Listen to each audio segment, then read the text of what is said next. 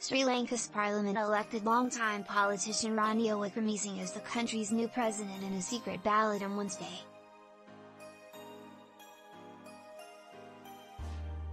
He previously served as Prime Minister to the former president, Gotabaya Rajapaksa, who fled the country a week ago after months of protests calling for his resignation.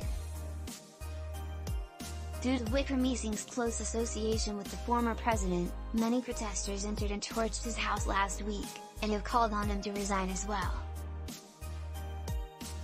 Wickremesinghe takes office as Sri Lanka's economy continues to face soaring inflation, and shortages of essential goods like food, fuel and medicine.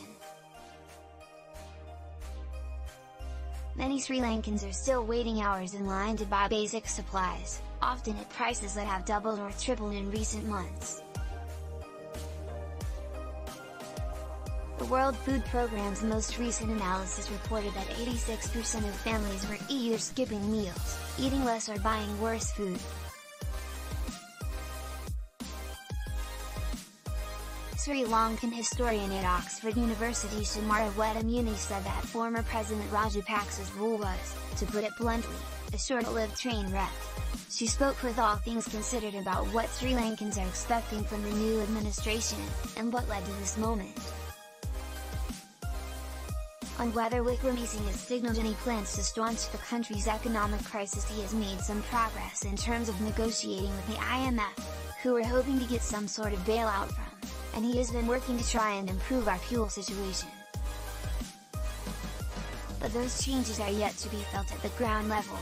Walking around Colombo at the moment, we just see queues of cars snaking around the city, where people have been queuing for days to get petrol.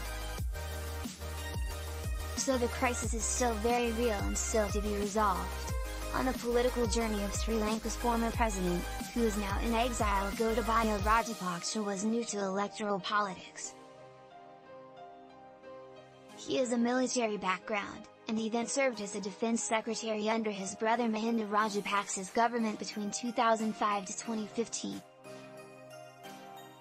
The Rajapaksa government during the civil war is widely seen as ruthless in ending a conflict that lasted over 30 years, but there are still huge gaps in accountability.